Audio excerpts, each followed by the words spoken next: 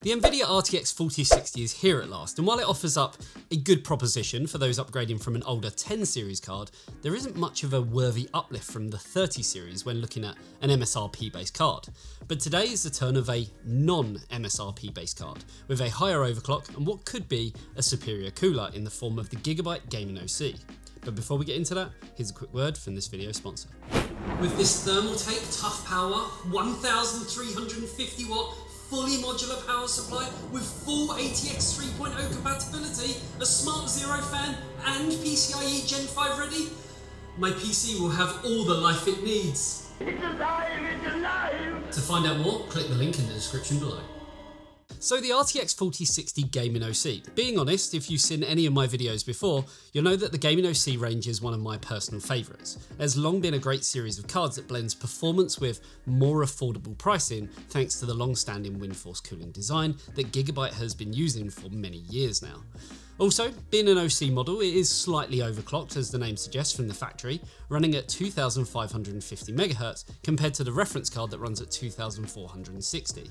Of course, you're getting more than just a speed boost as it comes with a bigger cooler that features three 80mm fans, RGB fusion, dual BIOS and a metal backplate too. So kicking things off with the design, the Gigabyte RTX 4060 Gaming OC looks great, but I've always been a fan of the Windforce cooler design. It's a sensible mixture of kind of boring professional aesthetics and a bit of gamer cool, and lands kind of somewhere in the middle. They could go over the top, but if you want an outlandish cooler, then simply check out their Aura series instead. Now, they may not change this design much for each new card, but hey, as the saying goes, if it isn't broke, don't fix it. With three fans over a surprisingly large heatsink, at least relative to the size of the PCB, cooling of the GPU should be pretty good. Plus, the card uses the Windforce system where the outer fans spin clockwise and the middle fan counterclockwise, creating a powerful air vortex that helps pull more heat away from the heatsink. The card is only 2 slots thick, but it is quite long, with the heatsink being twice the length of the PCB. Now, if you look closely, you can see the actual PCB stops near the middle, just where the power connector is.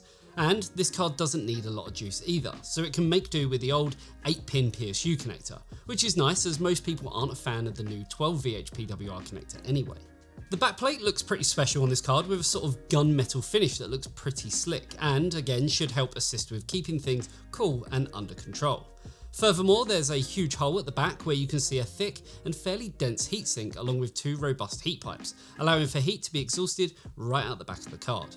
The rear I/O features 2 HDMI and 2 DisplayPort connectors, while some other 4060s use 1 HDMI and 3 DisplayPort, so depending on your display configurations, this is certainly something you should pay attention to. In terms of the PCB, it's what we've come to expect from a Gaming OC card, and the power delivery is made up of a 4+1 power phase setup. The GPU utilises the Alpha and Omega 36306 MOSFETs, which are rated for 28 amps of current, and sit under the UPI UP9512U controller, while the memory uses a single Alpha and Omega 36344 MOSFET along with a 7212 buck controller. Around the core are the 4 SK Hynix 2GB memory ICs with plenty of room for more chips if Nvidia suddenly decides that 8GB of VRAM isn't enough. So it all looks pretty good and I'm expecting good things, but let's see how things compare against the reference spec Inno3D card that we tested it against in a small selection of games. And if you want to find out more on the Inno3D card, check out our video on that we published just the other day. Starting things off with Call of Duty Modern Warfare 2, where I do find it strange that as the average FPS goes up on the RTX 4060 cards, the 1% lows go down. Albeit it's only plus or minus 1%, but that still does seem a little strange to me. That being said, while the Gigabyte is on the top here, they are all largely performing about the same.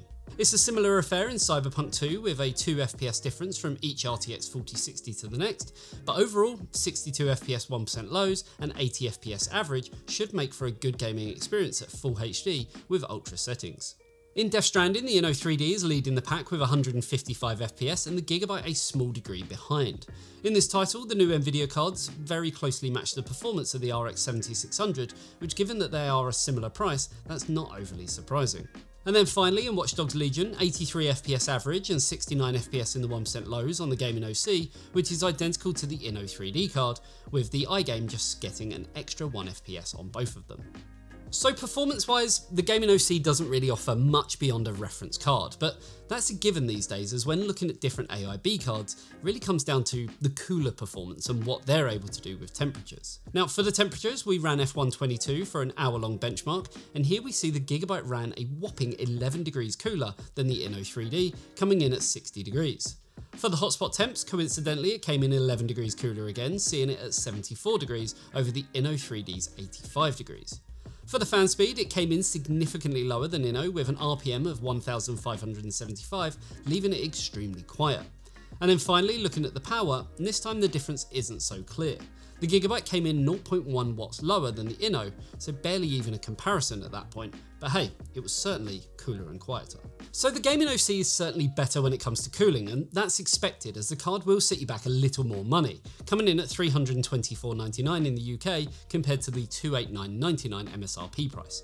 In the US, you could probably expect about $50 difference between this and say the Inno3D or Zotac cards. What this means for the cost per frame is that the Gigabyte card does come in more expensive overall compared to both the Inno3D card and Zotac Twin Edge card too. And even Nvidia's RTX 4060 Ti, a card that wasn't very well received, comes in more affordable per frame. Now, when we do these launches, it's often pretty clear that there aren't many major differences between the card's performance. That's certainly still true, but spending the extra money for an aftermarket card from brands like Gigabyte does have its advantages. You get a 3-year warranty, for instance. You're also usually paying for a little more of everything, and really it's up to you, and of course your wallet, if that's worthwhile. I mean, Gigabyte has a solid reputation with its WindForce cooler design, and I'm happy to see that it still holds up great here. This isn't a particular power-hungry card either, so it's not one that runs overly hot, and that means the triple fan WindForce design made light work of running cooler and quieter, and that was pretty evident in our F1 test. Now, I don't think this card is really going to appeal to, say, the enthusiast overclockers out there, but the dual BIOS certainly has its advantages for daily use and even troubleshooting. I mean, you can set a gaming profile with higher fan curves and boost clocks for when you're gaming with your mates with your headphones on, and then a lower power profile for those hot days when your PC may be sweating and you want to let it breathe, so to speak. It's also factory overclocked, and while that's not going to give you a huge performance boost over the stock models, as we showed, certain titles may be able to harness that and squeeze a little more performance out of the GPU. So summing things up, if you're in the market for an RTX 4060, the Gigabyte Gaming OC series has long been one of the best value options on the market for many generations now, and that still holds true with the Gigabyte RTX 4060 Gaming OC. Even if the performance isn't any better, as we're talking rasterization. I mean, the cooler clearly is, and it's honestly a great option for those looking to replace a graphics card from, say, 5+ years ago, such as the GTX 1050 Ti, GTX 1060, 3 or 6 gig, and maybe even the 16 series to a degree. But for those with a 3060, well, yeah, you are still better off holding off for now. So there we have it. What do you think of the RTX 4060 Gaming OC? Let us know in the comments section below, and if you enjoyed this video, then a like and a sub to the channel would be amazing.